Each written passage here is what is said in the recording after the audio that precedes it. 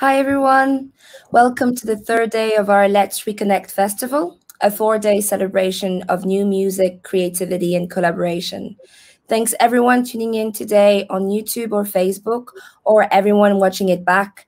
If anyone would prefer using caption, we recommend you to use Facebook.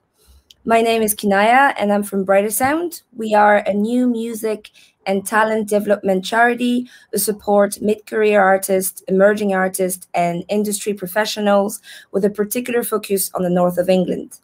Today, we're really excited to listen and engage in a discussion around well-being and music, exploring some of the challenges artists have faced, especially during the pandemic. I'm now going to hand over to our head of program, Kate. Thank you so much. Fab, thank you, Kanaya. As Kanaya said, the focus of our conversation today is to discuss well-being in music, exploring some of the pitfalls and challenges that creatives can face, along with some of the more positive ways in which music can support well-being and strategies for staying well. The conversation about mental health and well-being has become a lot more visible and open as societally we recognise our emotional needs as an essential part of our everyday health. It's an ever-evolving discussion, which is a recurrent theme with the artists and young people we've worked with over the years, but it hasn't had an increased importance placed on it over the last 12 months. Some pre-pandemic research by UK, which was carried out with over 2,000 musicians, highlighted that musicians are up to 3 times more likely to experience depression or anxiety compared to the general public. And factors relating to creative work, such as unpredictable working hours and practices, the precarious and often isolated nature of the work are major contributing factors to this, all of which have been exacerbated by the pandemic. Since this research, and in a post-pandemic context, UK have gone from supporting 2,000 to 3,000 musicians a year to 20,000 musicians. And a recent survey by the MU suggests that 34% of musicians are considering abandoning their career, and 37% of musicians are unsure about the future. The impact of COVID has disproportionately affected creatives, with the end of live music, which really is the lifeblood of the industry, the end of in-person collaborations and studio recordings, and at the start, a general lack of support for the freelance workforce, which has led to additional financial challenges. This has been the theme that our latest Both Sides Now commission has explored. And the brief, which was set by our mentor, Ray Black, spoke about the way the pandemic has impacted mental health and well-being, and how it's opened up time to think and reflect and process what we're feeling inside. Ray explained that for her personally, it's made her question her self-worth, question her purpose and her talent. And so with the commission, she really hoped to open up honest conversations about the thoughts and feelings in our heads, how we manage them, and what keeps us going in testing times. So this is our starting point for today, and I'm delighted to be joined by our guest panelists imminently. That is the artists Jamaal Monarch and Lindsey Abudei, who are our commissioned artists. They're going to talk a little bit about why this topic felt particularly important at this moment in time. Hi, Jamaal and Lindsey. And we're also going to be joined by Joe Hastings, who's the director of the Music Matters scheme at UK, and Dr. Melanie Grundy. So I'm just going to hand over to each of you now to quickly introduce yourself, and then we're going to go into a few questions and conversations, and hopefully we'll have about 10 minutes at the end for any questions or comments you may have. You can put those into the comments section on either Facebook or YouTube. Okay, fab. So Jamaal, would you introduce yourself and say who you are? Yeah, sure. So hi, I'm Jamaal. I do professional music as Jamaal Monarch. I am an artist. So I'm a vocalist, I'm a producer. I'm sounding like a mix master. I'm a musical test period. So I do strategy music, I do whole house in the music, and then like this massive project I'm super grateful for. And I think I kind of linked into West, the will be blurred, we'll get into that a little bit later. But yeah, I've been making music for a really long time, just for our video yesterday. And Jamaal, you're breaking up a little bit there. I'm just going to pause for a second, and I'll just ask Lindsey if you could pick up, and we'll get back to you in a second. Sorry to interrupt. Thank you. Lindsey. Yeah. Well, hi, I'm Lindsey Abudei. I am a singer-songwriter from Lagos, Nigeria. I think that's a summary of it. I do production, but my production is mostly, I usually have to work with other producers for live performances. But that's it in a nutshell, actually. Thank you very much. Melanie, can I hand over to you next, please? Yeah, sure. So I'm Dr. Melanie Grundy, and I am an NHS GP with special interest in mental well-being, gender dysphoria and performers' health. So before I studied medicine, I've actually, my first degree is in theatrical costume design, and I was self-employed as a designer maker. So I do have personal experience of some of the challenges of being a freelancer in the creative industries, albeit not in music itself. But outside my clinical work, I still remain involved with the creative sphere. I'm trustee and secretary of a small music promoter in the Northeast called Jazz Northeast, and I perform or have performed as one half of a voice and piano duo called Alembic, although with the restrictions on rehearsal spaces during lockdown, I haven't been able to practice with the pianist I work with for quite a long time. So we're hoping to pick that up when things begin to open up again. And I suppose the clinical and the creative sides of my work come together in my roles as a trustee of help musicians, and also as an assessing clinician and trainer for BAPAM, who are the British Association of Performing Arts Medicine, and also in my new role as a freelance clinician and mentor for musicians, the Green Room Medic. So pleased to meet everybody today. Fab. Thank you so much, Melanie. And Joe, can I hand over to you next, please? Yeah, hello, I'm Joe. I'm the head of Music Minds Matter at Help Musicians. I've been working for the charity for over 10 years. And for those of you who don't know, we offer support, advice, assistance to musicians throughout their careers. We offer support in times of kind of challenge when people are having difficulties, but also we offer support to kind of empower and promote people's careers. So yeah, my main area of focus within the charity has always been within the health and welfare area. So we offer support to musicians who have health issues, who experience life challenges and difficulties that make it that are kind of standing in the way of them continuing their careers. I've been heavily involved over the last about 6 to 8 months on a refresh of the Music Minds Matter service and some of the developments that I'll happily talk about in more detail later on. Brilliant, thank you, Joe. Yes, look forward to hearing more about that. Jamaal, are you back on? Test. Are we in the building? Hello. A bit robotic, but robotic. Hello, can you hear me? Yeah. Yeah. Cool. I'm just gonna keep talking.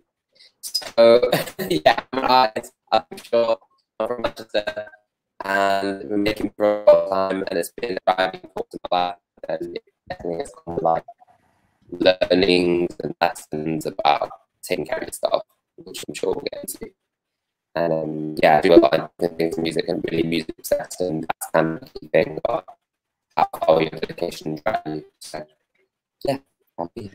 Thanks, Jamaal. Sorry, you're still a little bit blurry, so we'll try and move on. But apologies if I keep intercepting if the sound dips in and out. So I'm going to start, Jamaal and Lindsey, with a question for you. Lindsey, in fact, we'll try Jamaal again. From the conversations that we've had sort of in and around the commission, I know we've spoken a lot about pressure as being a major issue, the pressure on the different aspects of your career, and the expectation to be creatively and commercially successful. I wonder if you could try, sound permitting, to talk a little bit about these pressure points and the way that they all intersect and come together. Is that for me to start or for Jamaal? Maybe if you start, Lindsey. I think I can't tell if Jamaal's frozen, but yeah. I'm still here. All right, thanks. Go ahead, Lindsey. Okay. Well, I think that there's usually a thin line between you being an artist and you being a human being for some reason, because art is like an expression of what it is, or your experiences, and what you go through. Usually, I mean, you start with the want to express and create the way that you want, but then there's a thing about coming to the spotlight and the expectations that come with that. And I think that somehow people who enjoy music that are made by artists somehow forget that they are human beings. So there's this expectation that if they have some connection to what you've made or to your music, the expectation is that they would keep that connection, will continue to be there. And the moment that you want to take a break because you're also going through life, then it becomes a problem where people are expecting you to, provide and give what they want you to give them. So I think that there's that burden of not wanting to let the people who came or who liked your music in the first place, you're trying not to let them down, and also trying to give yourself time to breathe and time to reassess or recalibrate, and that can be pretty difficult to do, to balance. And I think that's also why a bunch of us have not really had it easy talking about the things that we go through, because we want to see. It's like you're coming to a doctor for something. You have an illness and you meet a doctor and you say, this is what's wrong with me, and the doctor you expect that the doctor will give you something that will make you better. I think that people lean on artists that way, and the moment that doesn't happen the way that they want, there's some sort of disappointment, and sometimes people have try to lash out at you or something for their own for whatever it is that they're dealing with. It's hard for us as artists to try to please everybody or to please the people that love our music because they are supporters. But then it's important that they know that we also go through things like they do. And sometimes we need to take a step back, and sometimes we need to take a break. It doesn't mean that we don't care about them. We just need to take care of ourselves as well. Yeah. Thanks, Lindsey. No, that's great. And it is that sort of blurring, which is something I think we'll talk a little bit more about later, the blurring between the personal and the professional when your career is such an integral part of who you are. Jamaal, is there anything you'd like to add on sort of the similar subject to that, some of the pressures that you feel? Yeah, totally. I guess it's really interesting how overwhelming it can kind of be when it's like, I don't know, pressure is something that's so is very innately like internal. Like it's very much like we all have similar, like, I guess, ways that we feel pressured, whether it's like family, work, friends, like the same types of, but I guess they're all, different intensities and different proximities and like how they affect you. So I just feel like when your music, like that being said, like that pressure of wanting to like represent and give your all in the music and like push things forward and wanting to best your last work. And I think there's a lot of self-doubt comes with like really honest artistry, right? And you think it can be really, really extreme, and like it can be your demise, as we've seen with quite a few like major rappers over the past few years, like getting involved in different worlds and unfortunately that being their demise. But their music was so honestly powerful.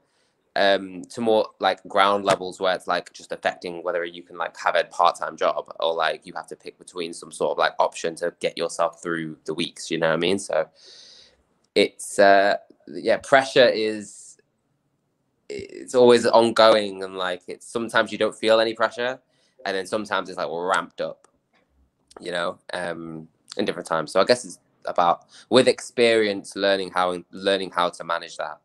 And it only comes through experience, for sure. Thank you, Jamaal. I had a really interesting conversation actually with Melanie yesterday, just about pressure and the relationship between pressure and expectation, and how this sort of turns into stress. And Melanie, following on from that, I wonder if you could just talk a little bit more about your thinking in the way that these two areas are related. Yeah, for sure.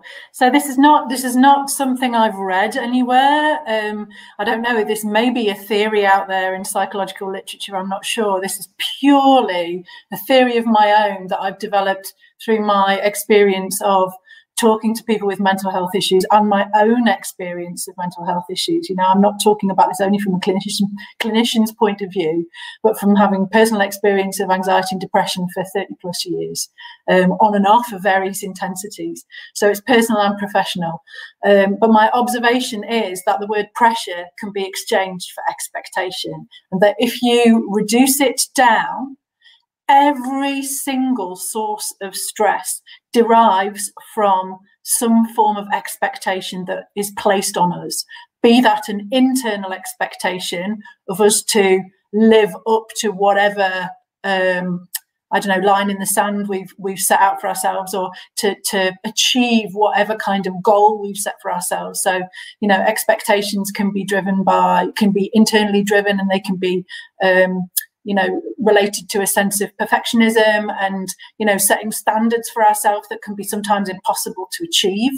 And you know, that relates to what Jamaal was just saying about artistic integrity. So that expectation for us to only produce work of the finest quality, and you know, the best that we can possibly do. But Lindsey was saying we're human, that's not always attainable, but to place that expectation on ourselves that only that is achievable, you know, that causes stress, because you can't always live up to that expectation. But stress can also, you know, external stress comes from many different forms, whether that's, you know, expectations within our personal lives from our family and our friends and our partners.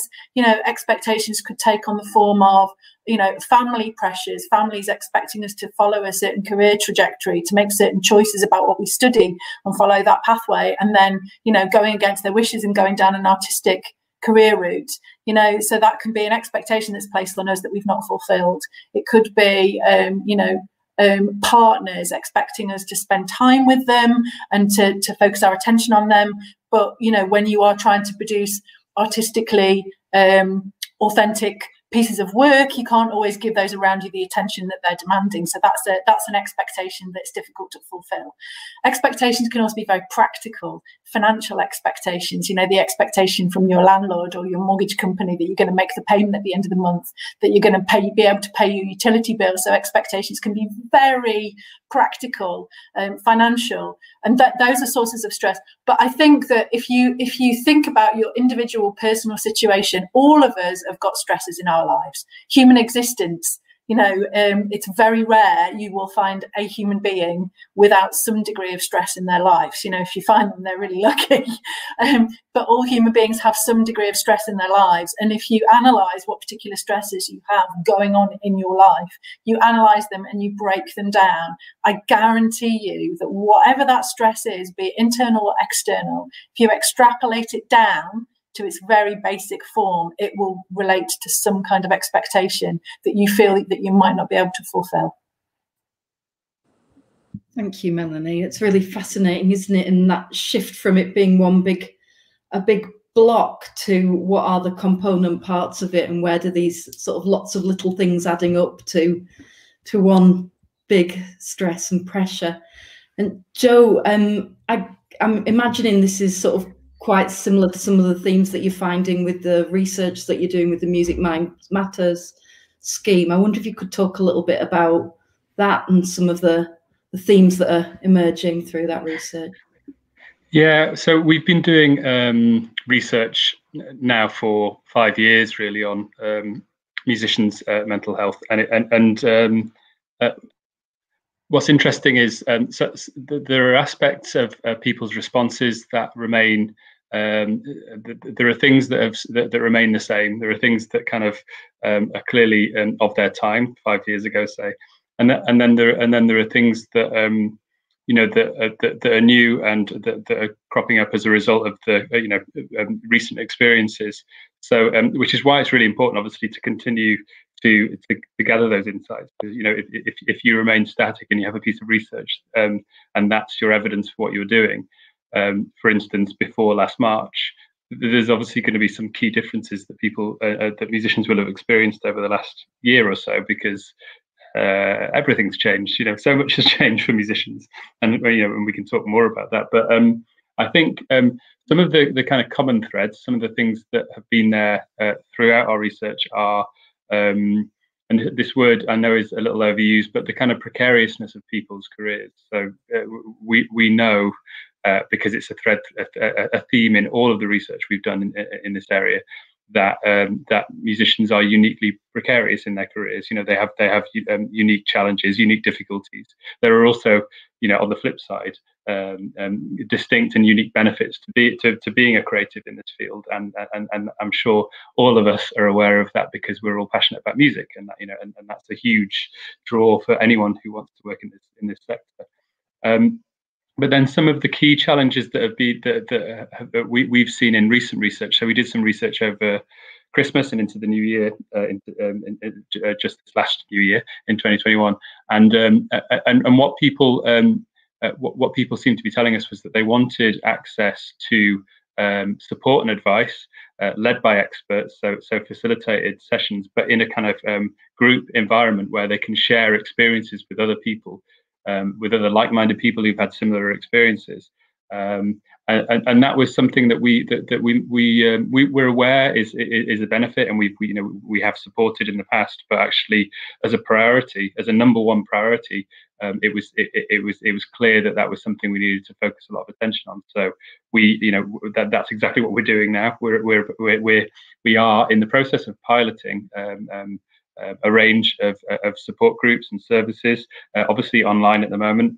But the plan with that is to use this period to hopefully offer really, really good, in-depth, structured support led by professionals, and also learn from this to help us shape the future for a national network of these kind of support groups. So that's a key priority from the research. And then another area from that we've known for a number of years is that there is a want from people working in this sector to have a centralized place to access support and to access advice around emotional and mental health. So, in our plan later this year, we're going to build a wellbeing hub for people working in the sector, so that they can access all of the best. There is lots of really good support and advice out there, I think, and it's brilliant, and people are accessing it. But what we tend to see is that there's a slight kind of tendency towards siloization of those support structures. And what we want to see, not just help musicians, but I know that this is felt throughout our kind of partners as well, is a collaborative approach where we have a central place where people where services are acknowledged and people can use them intuitively, and they're really and they can follow a kind of a process that will enable them to get the right kind of support for them. So sorry, I know that sounds like a little bit of a marketing push for us and for our partners, but just on the back of the research, that's what we're doing. And then obviously, I know I haven't talked about it too much, but we have a core service called Music Minds Matter, which offers access to 24/7 counselling support. When you call it, you speak directly to a BACP accredited counsellor, and you can have up to an hour's discussion with a trained counsellor, and from that you can access further support through kind of a tiered service, working with another partner, BAPAM, to deliver kind of structured counselling for people as well. So yeah, there's lots available, and we will continue to build on our insights. What we're trying to do is make sure that our services are giving us as much of the insights that we need to ensure that they, that we're maintaining services that deliver on what people want and what the main issues are for people at any time. Thank you so much, Joe. And there's some really brilliant new developments there that it would be good maybe to just chat a little bit about again at the end, and maybe share some more detail on how people can connect with them. So thank you for that. And following on, really, this next question for Jamaal and Lindsey is in two parts, thinking about what Lindsey said in her first answer, and some of the research that HMUK have done previously is about the fact that an artist's relationship with music is integral to your sense of self. And reflecting on this, I wonder if you could talk through some of the challenges that this has presented over the last 12 months in the context of the pandemic, when this part of your identity has been displaced or lost at periods of time. But also my sort of second part to the question is hopefully post-pandemic, coming out of this situation, how you can manage how you can manage this differently, and what sort of boundaries or parameters you're thinking about setting yourself to enable you to keep that balance across the personal and professional. Lindsey, do you want to answer that first?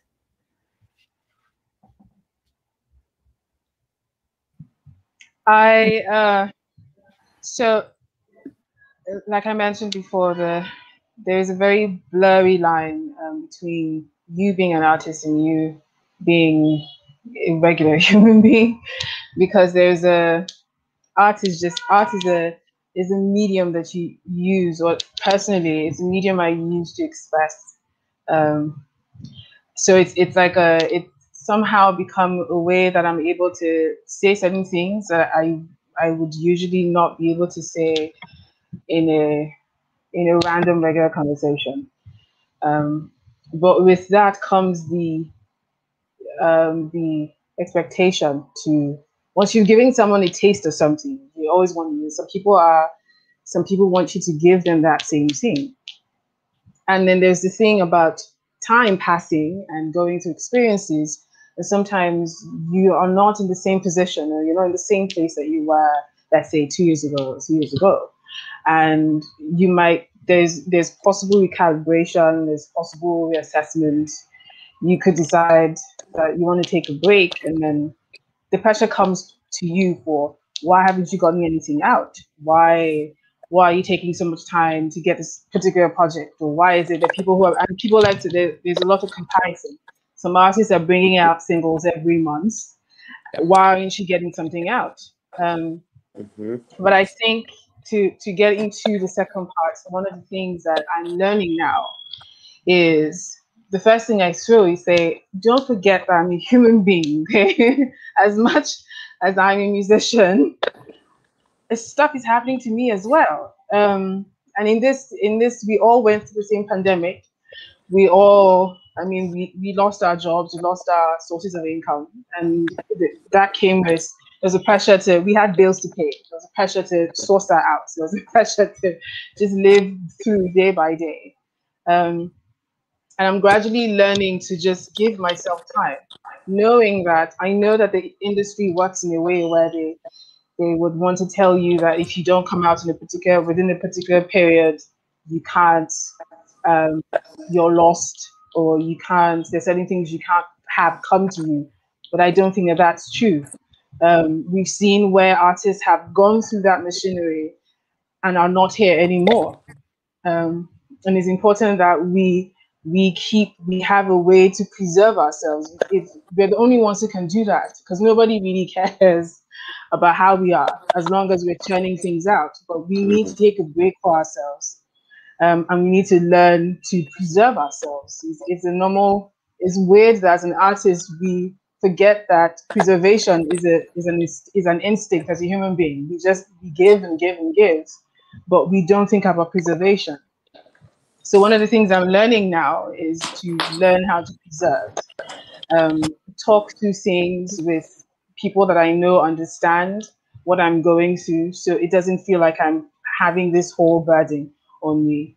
And just taking things slowly. If a project comes out in 2 years, know that I've given my time and I've invested my time and my resources to get this thing out. And if it's going to come out, it will come out. But there is a process. And every artist has their process. That's something that we also need to understand. Every artist has their process. Some are good with getting singles out every month. Some will do bi-monthly. That's them. If I decide that I am good with taking a year or 6 months, that should be my process, and it should be understood that this is how this artist works.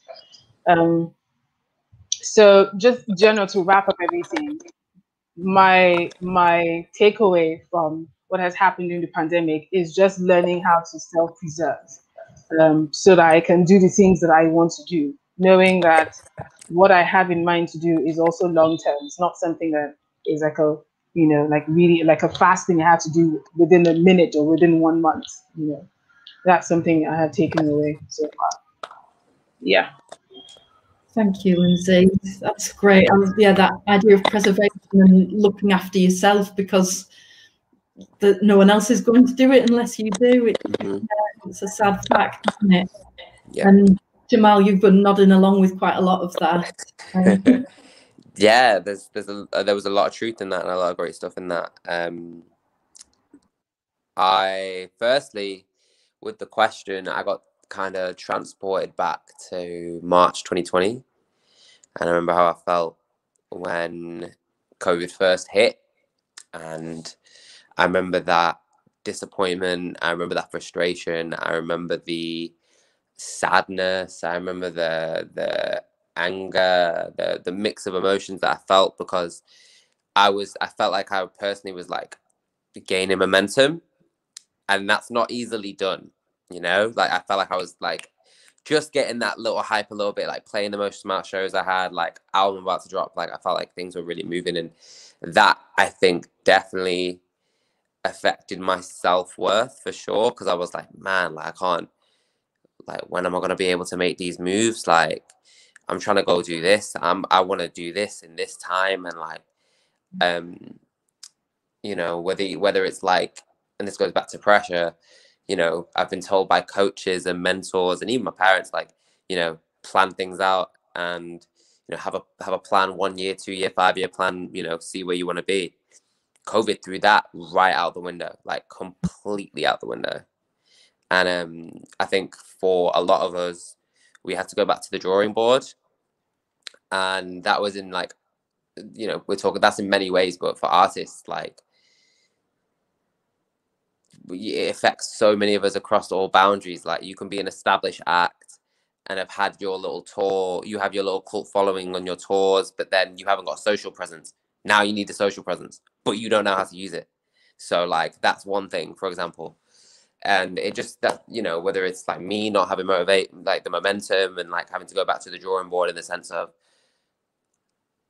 I wanted to do like a launch party, for example, for the album. Like I'd worked 3 years on this album, like I went through loads of life experience, like similarly to what Lindsey's saying about like, taking care of yourself, and we're humans and at the core of it more than we're artists, but we have to have human experiences to be able to put it into the music. I think that's partly why I wanted to make music, because I feel like, and I have felt like for a while, like I've got an experience to talk about and a viewpoint and a perspective. And I think for a lot of us, that viewpoint, experience and perspective became so much smaller and so much more insular and so much more confusing once COVID hit. And how does that affect music? I think for a while, like people didn't really know how to start making music again. Like what you talking about, lockdown? Like the word was new. The word was new. Now it's like second nature. So I guess you maybe if I personally, like I can only speak from my personal experience, maybe if I looked at it a little bit more like a business, I probably wouldn't have felt that touched, because if I looked at music like a business and I had like, I don't know, a different stage name from my real name, or like just I kept personal parts of my life separate. Like if I did that, maybe I wouldn't have felt so many varying emotions, because it is a business and businesses fail. You know, businesses, you know, 50% of businesses fail in their first year, like, period. So maybe if I looked at it all that way, I would have been all right. But I don't. I look at it as an art form, and I look at it as expression, and it means a lot to me. It's a visceral thing. It brings up memories, nostalgia. Music is exciting. It makes me want to wake up in the morning. I get like the rush of releasing a new song, or the rush of finding a new sound or a new way to use my voice, or whatever it is. Like, there's so much to be inspired by, and I think lockdown kind of, for a good chunk of it, like the first part, stripped a lot of that away. But even in that sense, like I mean, I personally, it's important to reckon, for me, in my experience, like I managed to make a load of music to start lockdown because I had other things going on. But if I didn't have those other things going on, like you really do go through a dry period. Like this lockdown, we've had 3 lockdowns now, so there's plenty of dry spells like have come, and they're the worrying thing. Because then you're like, oh, am I going to make music again? Like, and then that then goes back to the core thing of like, what do I have to say? What am I doing wrong? Am I not like this, that, or the third, like worthy enough, or whatever those emotions are? So yeah,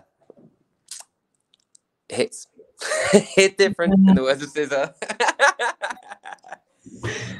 Oh, thanks, Jamaal. And I think that's really interesting, isn't it? About the business, the music as a business and music as a passion, and just where that, how those two things can be separated, if they can be separated. Yeah, if because I mean, for a lot of independent artists, probably not. Just to make the asterisks, like for I mean, there's probably way more artists that make music for the love of it than for the business. Like, I will happily bet money on that. But the point I'm trying to make is, like, for independent artists as well, especially when you're handling your career in your own hands, like, you don't have places to delegate, right? You're still your own social media manager, you're still your own agent, you're still your own this, that, and the third. So for independent artists, I think it's a lot more different, because the business becomes so much more insular. I mean, you could be independent and have a manager and stuff like that, but still, if you're really starting out, I mean, even if you're a band, even if you're a 4-piece band, bro, like, you can still delegate, but things are going to get on your nerves. Like, things, you know, people want to go pick up slack. There's all types of dynamics, you know, it really hits people in different ways. And that's the scary thing. Yeah, absolutely. And I think, like, just talking, I know obviously there's been a lot of challenges thrown up, and particularly in the last 12 months. But Lindsey and Jamaal, you've both spoken about sort of how there's also been a turning point in some respects in the way that you're thinking about what you're doing, and finding different strategies to manage that. Melanie, I think, and Joe, but I'll come to Melanie first. We've sort of spoke about the increased number of artists accessing support at the start, and the impact it's having on their well-being, and wondering whether, as well as the challenges and the sort of things that people are having to renegotiate, what the opportunities are to rethink some of the working practices and expectations associated with being a musician, whether they're societal or self-set, and sort of enabling artists to reset with more of a well-being focus at the heart of what they're doing. Yeah, well, I think the whole dialogue about mental health is opening up within the music industry and the creative industries in general. You know, and the pandemic has brought that to the fore. So, you know, we've all heard, even on the mainstream news, you know, mention of how the social isolation of lockdown has adversely affected the general public's mental health. So again, if you extrapolate that out and think that musicians are 3 times more likely than the general public to have mental health problems, then if it's increasing, if the incidence of mental health problems has increased for the general public throughout lockdown, then it's going to have increased exponentially for musicians because of all the factors mentioned. So I think there already was, pre-pandemic and pre-lockdown, there already was an increasing dialogue within the music industry about the importance of mental health and well-being. But, you know, things are going to be, change is happening. But when you're talking about a whole industry, it's obviously going to happen, you know, the general change is going to happen at a relatively slow pace. There are going to be pockets of faster change, you know, led by organisations like Help Musicians, led by the Musicians Union and so on, led by BAPAM, organisations that are very much focused on musicians' health and well-being, and organised by, you know, the unions who are focused around the industry. So there are going to be pockets of faster change. But in general, the change within the whole industry, you know, it's going to grind slowly. It may get there eventually, but it's going to take its time. So I think, and something that, again, I've had a bit of experience of through lockdown, is no one knows the effect of working in the creative industries on mental health and well-being than other creatives. You know, no one understands how the music industry can affect a musician's mental health and well-being like another musician. But it's extrapolatable across the creative industries. So, you know, a musician in dialogue with a graphic designer is going to have much more in common than a musician in dialogue with a banker, for example. You know, so there's something common to working within the creative industries across the board, whatever branch of the creative industries that is. But obviously, people working within the same branch of the creative industries are going to have even more of a closer understanding. So the point I wanted to make is this, that there is no better source of support for someone working in the creative industry than another creative. And I think it's time that the creative industry started focusing on kind of, you know, creating support groups. And it can be kind of a bit almost threatening if groups are set up as, you know, support groups purely for mental health and well-being, because people can feel it, that almost creates a barrier. I think it just needs to be a coming together of creative individuals to allow dialogue to happen, and then I think things will naturally come out in terms of support. And the example that I wanted to share from my own personal experience. So I found the first lockdown incredibly tough. Now, I know for the main part, I'm working as a doctor, but, you know, part of my life is as a creative as well. There is that strand to my being. So I do have, and I've worked purely in that sector as well. So I do have an understanding of what the difficulties are. So I found the first lockdown incredibly difficult. I was so lonely, felt so isolated. And a friend of mine, Jason Singh, who is a musician, beatboxer, sound artist, DJ, electronics wizard,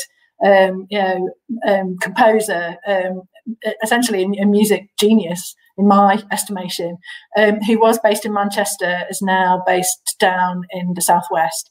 So in the very early stages of lockdown last year, in response to the kind of negative emotions and negative comments that people were making on social media about the situation, he decided to just as a kind of feel-good thing, start doing an hour's broadcast every morning from his flat in Manchester, just playing music from his vinyl collection and just playing it and just letting people, you know, putting it out there on Facebook and letting people who wanted to join listen for an hour. And what started happening was there was a gradual build-up of people who started attending regularly every day. And, you know, there's the comments box down the side of a broadcast, and people just started talking about their experiences of lockdown in that comments box. So it started off, the focus was the music. So people were just chatting about the music that he was playing. But then, you know, people say things like, oh yeah, that track reminds me of blah. And then, you know, a certain good experience, and oh, we're not able to have those kind of experiences at the moment. We can't go out to the, you know, gigs, and then that. So the music was a way in to talking about how people were emotionally experiencing lockdown. And then you know, when people kept coming back the same day, people get to know each other, and you gradually build up this kind of rapport with people, and you feel much more comfortable. And like, I joined that group when it was already about a month established, and very quickly realized that it just drew me in, the whole ethos, the whole approach of it. And I found that an incredible source of support. And through that group, I've actually met some people who I only know online, other people who I met online and subsequently met in person. So I've got friends now going forward that came out of that particular experience. It was massively supportive for me. Now, that's just a very specific example But it's just an illustration of how creatives can support one another, because everybody that was, or, you know, broadly everyone that was involved in that group were either musicians, visual artists, writers, photographers, you know, DJs, music producers, etc. So, and I found that a huge source of support, and it's a source of support that's ongoing. So we need to support one another within the creative industries. I think that I just cannot stress the importance of that. Thanks, Melanie. That sounds absolutely brilliant. And it has been really sort of lovely to hear about how projects like that have emerged and grown, and the support they've provided the creative community as a whole. And Joe, does this sort of correlate with some of the developments that you're thinking about with Music Minds Matter? I know you've spoken about the sort of national network and sort of central hubs for support. Yes, yeah. Actually, that's it sounds like Melanie set that up because we both know each other, and Melanie's on our board. But I think actually it's further evidence, and actually what Jamaal was talking about as well. About I think just like understanding the scale of kind of challenging experience people have had over the last 12 months. And before that, relatively the scale of mental health issues that people were experiencing in the music industry, you know, knowing that it's not something that's going to be kind of, there isn't an easy solution. There isn't you know, if we gave every single person access to Music Minds Matter, it wouldn't solve what is a kind of a systemic challenge for this sector. And one observation I'd have, which linked to what Melanie's talking about, is that you know, over the last 5-10 years, I've spoken to so many musicians, and I'm a musician myself, and that's my background. And fairly commonly, people express a level of isolation that they experience working in this sector. And when you think about how kind of communal music is and how much it brings people together, that's pretty shocking that the people who are creating it are often feeling isolated. They're experiencing, loneliness and things like that. You know, we see that through our research. So I think it's not, again, and this is not a solution to everything, but I think one of the key outputs of us, piloting these support groups and more broadly the mentoring pilots that we're doing, which I haven't really had time to talk too much about. But you know, one of the key outputs of this these pilots is to understand in more detail what works and how people want to interact and engage with each other, and what the future of that looks like, through a national network. I think it's it's the potential is huge. I think for people to share experience and to learn from each other, and I think it's something that is distinctly lacking, partly because of the nature and the structure of this sector. That doesn't happen now. I think that there's a huge amount of potential for this, and I'm hoping, obviously, that the pilot will further give evidence as to the need for this, and will make sure that it's something that kind of grows, hopefully exponentially over the next few years. That's brilliant. Such a positive development, Joe. Thank you for that. It's really, really exciting to think about what could be there on a much bigger scale, and sort of connecting to the sort of formal and non-formal networks of support that develop. It's really, really positive development. So just sort of staying on the topic of sort of solutions and sort of focusing about sort of positive strategies. Jamaal, and then I'll come to you, Lindsey. I wonder if you could sort of give me either one piece of advice or a top tip that you would give your younger self if you were advising them on how to promote positive well-being in an artistic career. Oh, I could give one piece of advice, but it really and truly means like 15 different things, and it's like time management. So simple. Like if I could have knowing about time management and this little key tidbit of just like working efficiently instead of working like super hard. Like there's a difference. Like, and I think that then also links into pressure, because sometimes it's about, I say younger self, like, you know, you don't need to be up till 4 a.m.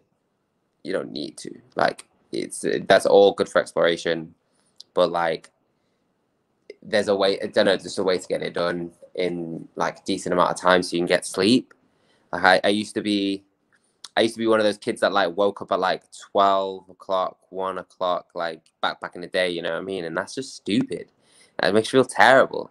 Like that's poor time management. Like you don't need to be doing that. And I think in music as well, we romanticize the pain. Like we romanticize the struggle of like, oh, I'm up till 4 a.m. Or like, oh, even in the music, like writing your pain, like there's so much of the lifestyle that's like glamorized as you know, as the what's the term I'm looking for? You know, that heartbroken artist. You know what I mean? Like, you don't have to be that way. Like, manage your time, and then the pressure kind of goes because you know you've worked, and then it's okay for you to do certain things, and it's okay for you to literally consciously do something and say, I'm okay to do this. Like, no, I'm not gonna feel like worried about if I'm gonna be finishing this deadline or if I'm gonna be like missing something from work or something like that. If you put the hours in the efficient amount of time, it's okay for you to go do certain things. Like I love playing basketball.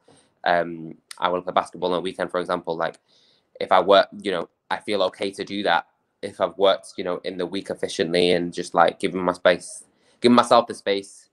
And I think I probably would have taught myself that a lot younger. But then also like say the power in no, like the power in no.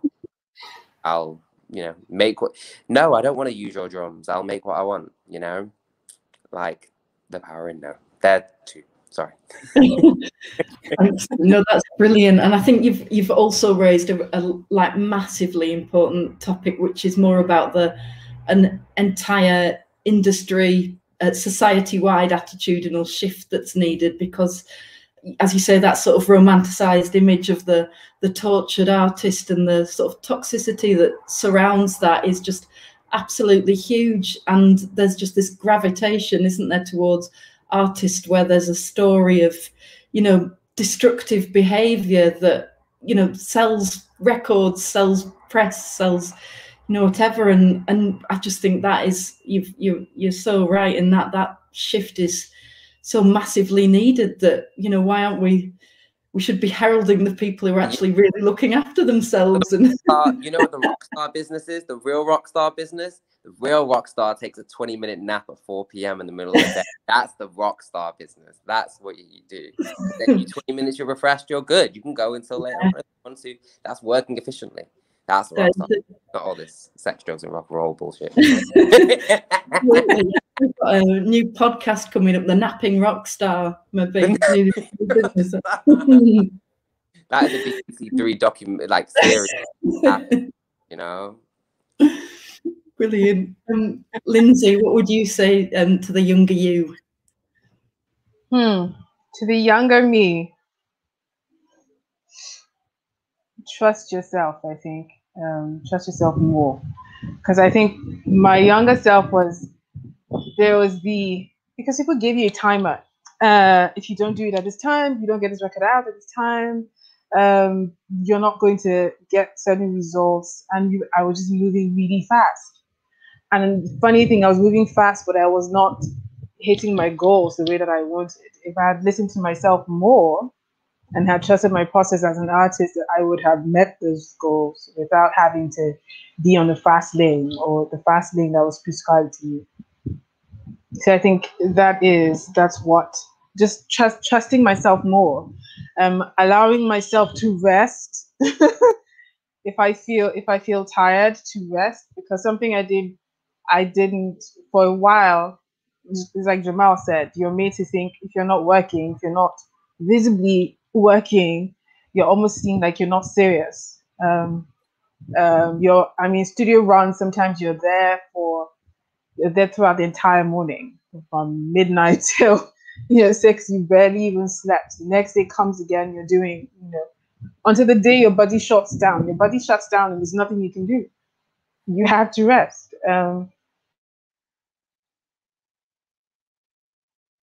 That the hard way, to allow myself rest, to also do things that I enjoy, because they feed what I do as an artist as well. Just enjoy other things, get into other activities, and just live and still be an artist. You're not a machine. You're a human being. You can rest when you want to. You can always get back after you've rested.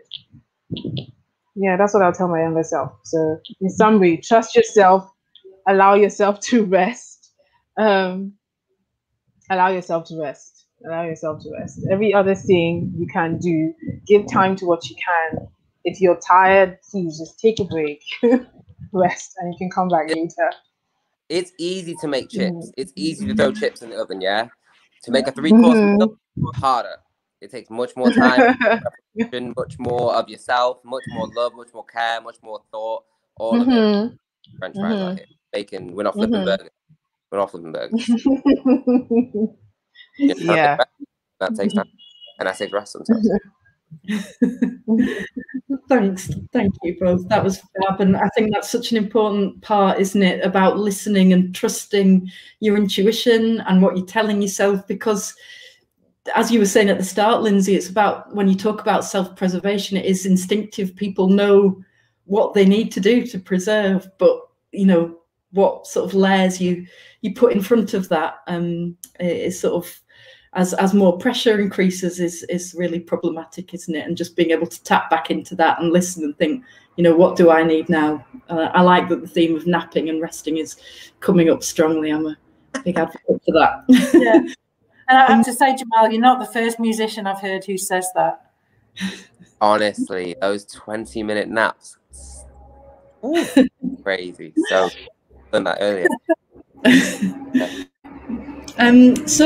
Just to sort of last couple of minutes now, I wonder, Joe, if there's any, if there's any sort of advice you want to share, or if you could tell us a little bit about some of the things that people can, that HMUK are currently running. You've mentioned the Music Matters scheme and some of the new developments, just how people can find out more and access, and any advice you want to offer.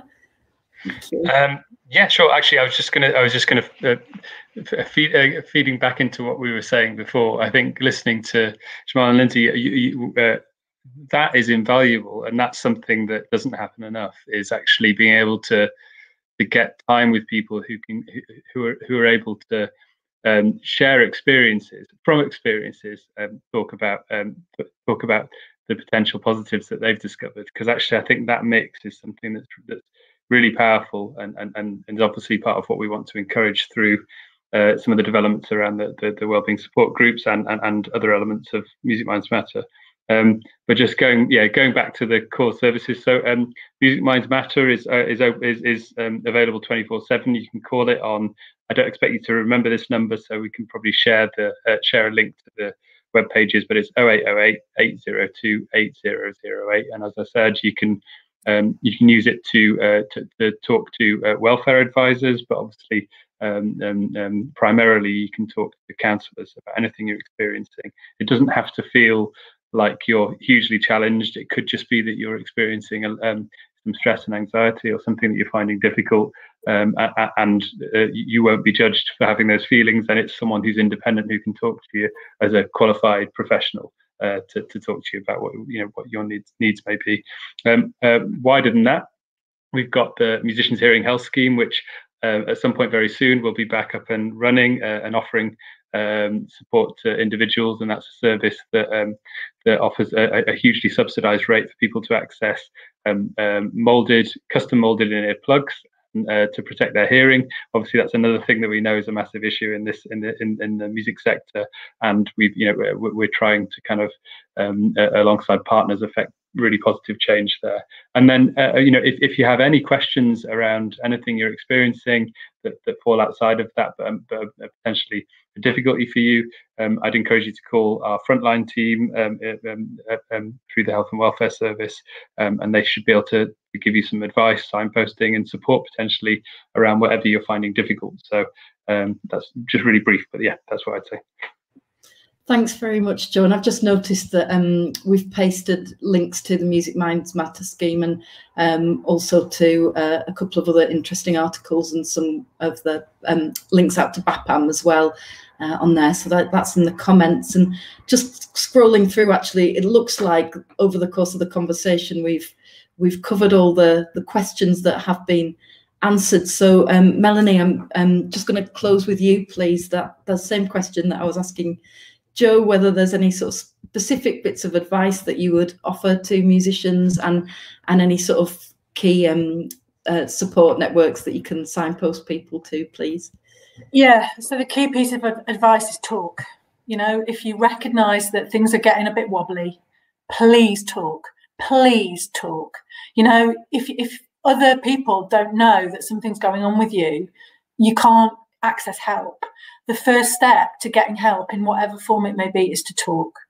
And, you know, it can be, especially if you're experiencing mental health problems, and especially really severe mental health problems, and especially if it's the first time, it can be really, really frightening. And one thing I say to patients when I see them in GP is, you know, the hardest conversation you're ever going to have is this first conversation with me. It's never going to be as hard as it is that first time you open up to somebody. And from my own personal experience, I know, and I sometimes say to patients, I've sat in that chair as well. I've been sitting where you are today. I know how hard it is. That first conversation is the hardest, but once you've broken the ice, you know, you're on the way. And, you know, talk to whom? So, you know, talking to a professional about whatever you're experiencing can be really, really intimidating. Just talk to someone you trust. That's the first step. That's all you need to do. Someone you trust, a friend, you know, a loved one. You know, maybe it would be, if you're a musician, if you've got a really good relationship with your manager, or somebody that you work with, just talk to somebody. Just open your mouth and start talking. Once you, like I say, once you've made that first move, every other person you talk to after that, it will come more easily. And, you know, by the time you get sat in the chair opposite your GP, you'll have hopefully talked to a couple of people about it, and it'll feel much easier. So that's my single piece of advice, really, is just talk when things start to feel wobbly. In terms of specific sources of help, so Joe has mentioned Help Musicians, so I have to mention kind of the sister organisation BAPAM, the British Association for Performing Arts Medicine. So you can find contact details for BAPAM on their website, and what BAPAM can offer are, whether you're having a mental health problem or a physical health problem, they can offer GP assessment appointments. So I work as an assessing clinician for BAPAM, so you get to speak to somebody like me who has an awareness of the specific issues that affect performers' health, and you get an hour-long consultation for free, where you can discuss what the problem is, how it's affecting your ability to perform, whether there's any background history to the problem that you're explaining, and then that clinician will be able to signpost you to specific sources of help. And sometimes that will be, in the case of musicians, that will be, you'll be referred back to Help Musicians to potentially access funding, which will allow you to get treatment from much more specialist sources that is available via the NHS, or if the particular input that you need is available via the NHS, but there's a long waiting list for it, then Help Musicians can help you to fund, so you can access that help privately.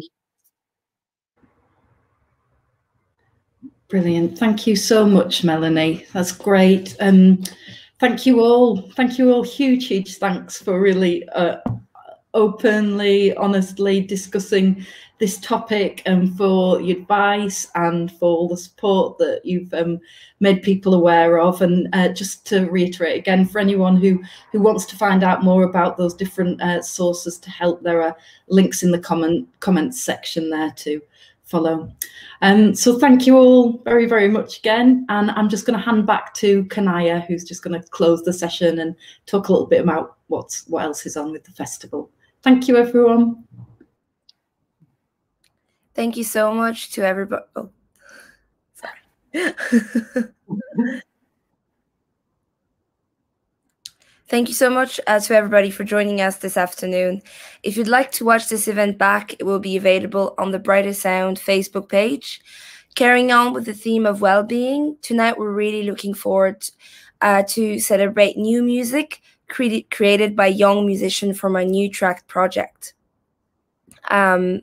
So New Track is a music and well-being project to support young people to develop new music skills, have fun, feel more connected, and manage their own well-being. Tonight we'll share the new tracks and animated music video and discuss the role of music and creativity in supporting young people's mental health and well-being with facilitators Holly Phelps, Baljar Samurai, and Laura Jackson. That's at 6 p.m. on the Brighter Sound Facebook page. We hope to see some of you there. To check what's happening tomorrow on the 4th and final day of the festival, please visit our website, brightersound.com. Let's reconnect. Thank you so much.